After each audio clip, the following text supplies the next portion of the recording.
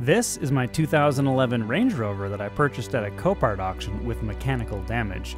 You see where it says enhanced vehicles? That's code for the vehicle doesn't run.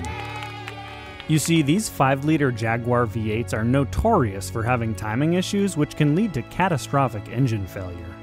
My name is Waldo, and previously in this series I got the engine running, but I detected the telltale sound of an engine that's suffering from serious timing issues. I'm determined to fix this issue, though it's not going to be easy. The factory service manual says this is a 12.2-hour job requiring quite a few special tools. I've ordered all the parts, including revised parts, to fix the timing issue permanently. Now, luckily when it comes to mechanics, I'm YouTube certified, so hopefully there shouldn't be any issues there. As for special tools, one of my viewers, Joe, was nice enough to lend me his set of tools. The set goes for about $1,000, so I am incredibly grateful. Let's start by getting the budget Range Rover into the budget shop.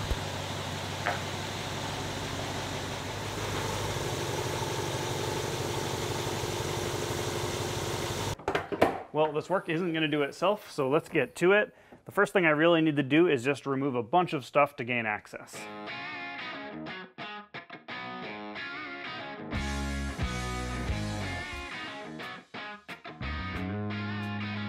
I'm at the first point where I need to stop and use a special tool, this slide hammer here, in order to get the fuel injectors out. Now, I've heard that these can be pretty difficult to remove, so that's why I opted to do this first while the engine is still warm. My thought process is that while the cylinder head is hot, the holes are larger, and then these should come out easily, and look at the results. One of the fuel injectors actually came out with the fuel rail, and it also happens to be the one all the way in the back there that's the hardest to get to, so that's a win. So how this works is I stick this collet over the fuel injector, lock it, and then I can pull it out with the slide hammer.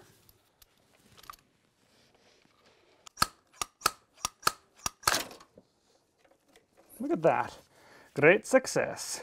All right, I got all 8 injectors out, and I did end up having to remove the cabin air intake that goes right around here in order to get access to the back injectors.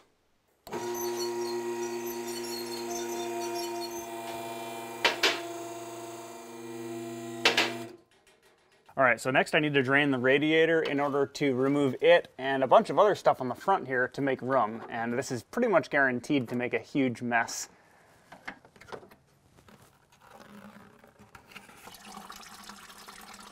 Oh no, take a look at this.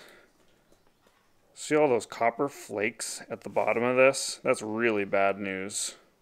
So I did a little bit of research to confirm my suspicions, and I found that there are a number of radiator coolant stop leak products that contain copper-colored flakes like what we found in the coolant over there. Those stop leak products are also advertised as solving head gasket issues, and that really makes me wonder if that's what we're dealing with here.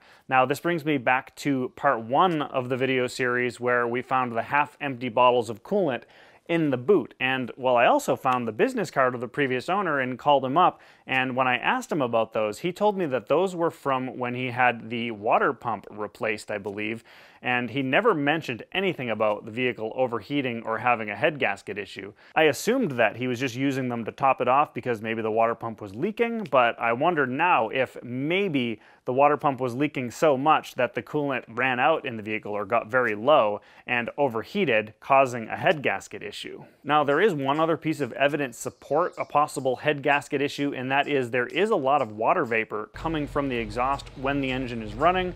Now, I was kind of hoping that this is normal, or maybe it would go away or something like that, but it's kind of the elephant in the room at this point, and I don't think I can ignore it any longer. On the other hand, we tested the compression, and the compression results were pretty decent, so if there is a head gasket leak, at least it's not very bad. The problem is, with the plans that I'm considering for this vehicle, even a small coolant leak is unacceptable.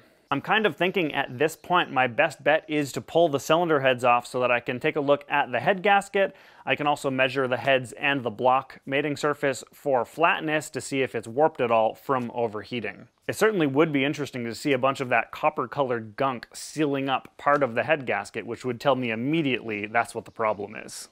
As for the amount of extra work that it would be to pull the cylinder heads off at this point, I don't think it would be that bad because I need to do most of the work that it would take anyway to access the timing components. This project has been a little bit of a roller coaster ride so far, with this part definitely being a negative downturn, but I am not giving up. Other YouTubers have tried to get cheap Range Rovers before and failed, and I certainly don't want to add myself to that list. While I have this thing up on the lift, I removed the starter, and that brings us to special tool number 2. This thing's job is to hold the flywheel in place while I remove the crankshaft pulley when I get to that part. With the tool bolted in place, the repair manual says to inspect it to make sure the tool is correctly locked in between the flywheel teeth. Who'd have thunk a lighted inspection mirror would come in so handy? I'll go ahead and put a link in the description. Now I can lower the vehicle and start removing parts at the front of the engine.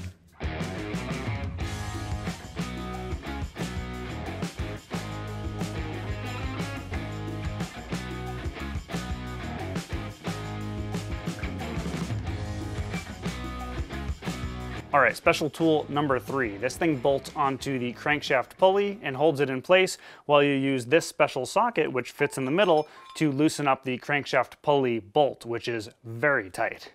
So I'm loosening these bolts on the crankshaft pulley, and look what I just noticed. There's a hole in the timing cover. I don't think that is supposed to be there.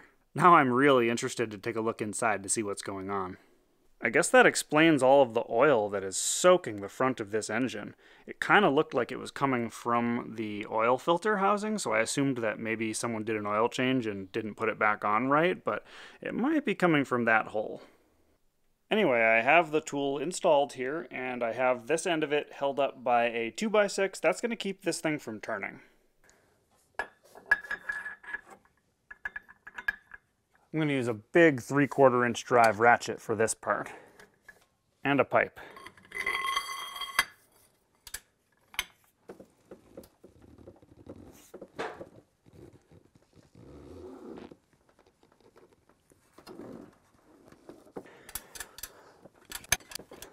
Notice I'm turning this clockwise. That's because this is a left-hand thread bolt. Special tool number 4, this screws in where the crankshaft pulley bolt was, and then this part screws to the pulley itself, and then as I tighten this up, it pulls the pulley right off.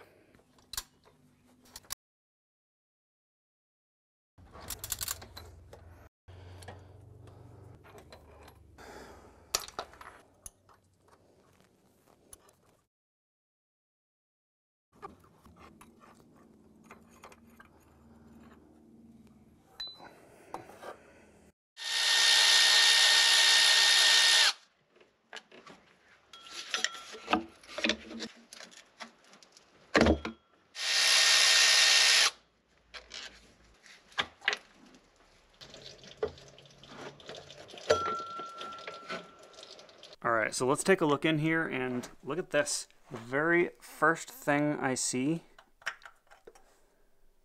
that looks like it's probably a piece of the tensioner guide. So that's no bueno. Take a look at this. It looks like the timing chain guide bolt broke off and then moved around in the tensioner, wallowing out this hole and also wearing a hole in the timing cover. At some point, the bolt probably hit the crankshaft pulley, causing it to break the timing chain guide. This would have caused oil to leak out of the engine, eventually causing the knocking noise that we initially heard. As for the timing chain noise, the broken guide definitely could be a factor, but I also noticed that the tensioners are the old design, so this engine may never have had the timing fixed. Once we get the tensioner guides off, we'll be able to tell for sure by inspecting them. In order to do that, I first have to remove the valve covers, followed by the upper timing covers.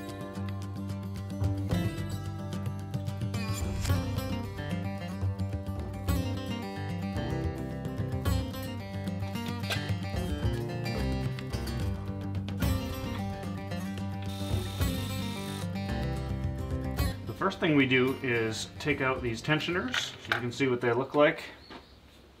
Definitely the old style tensioner. It still does have some spring pressure there, which is good. It is of course hydraulically controlled to give it its full pressure, but it seems like it's still in decent shape. Well, this one seemed fine until I pressed in too many times and now it's stuck, so I'm not sure if this one is okay. I don't know. Either way, of course I'm replacing these. And now for the part I'm really excited about. Tensioner. Oh yeah. That is definitely the old design of tensioner, and it is very worn out. I think it's very likely that this is the issue, or at least one of the issues.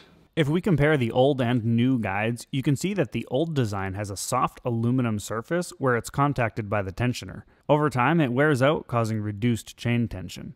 The revised design has a hardened contact point to eliminate this issue. Alright, so take a look at this guide here. 1 bolt, 2 bolt, 3 bolts. Now let's take a look at the broken guide. So there's a bolt right there.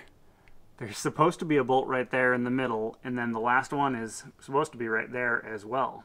And look at how much this thing moves around, how loose it is. That is absolutely crazy. No wonder this thing was having issues. The one on the other side, it's a little bit loose, but not too bad.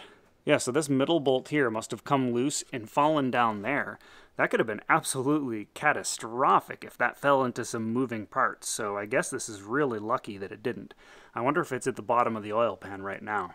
Ah, okay. We can actually see that that bolt broke off as well. Well, that is really weird, but once again, inspection mirror for the win.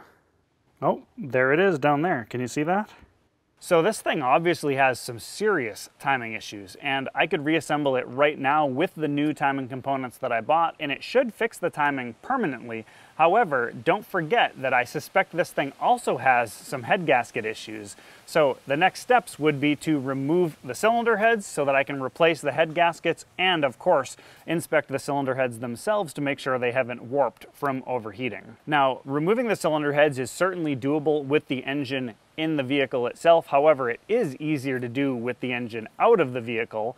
And that brings me to the next point, which is I'm sort of considering doing a full engine rebuild. With all of the time and effort that I'm putting into this, and considering how stripped down the engine is going to be, how much work would it really be at this point to do a rebuild? Don't forget that we discovered in part 1 that there is cylinder scoring on the left bank of cylinders, and eventually that is going to turn into piston slap, at which point the engine is going to need to be rebuilt or replaced. Now, I don't know how long it'll take before it gets to that point, but it's probably somewhere in the tens of thousands of miles. I know I had said in part 1 that I did not want to do a rebuild on this, but here I am at the end of part 3, and I'm thinking about doing an engine rebuild. What I would do is have the cylinders bored out and honed, throw some oversized pistons and rings in there, throw some new bearings in there while I'm at it, and the result would be an engine that is basically brand new and should last 150, 200,000 miles. Wouldn't it be pretty cool to have perhaps the first Range Rover ever to hit 300,000, maybe 350,000 miles? In any case, let me know what you guys think about this. Should I rebuild the engine? Should I just pull the heads off and replace the head gaskets? Also, let me know down in the comments if you know where I can get any oversized pistons, because I've done a little bit of searching and I haven't found anything yet.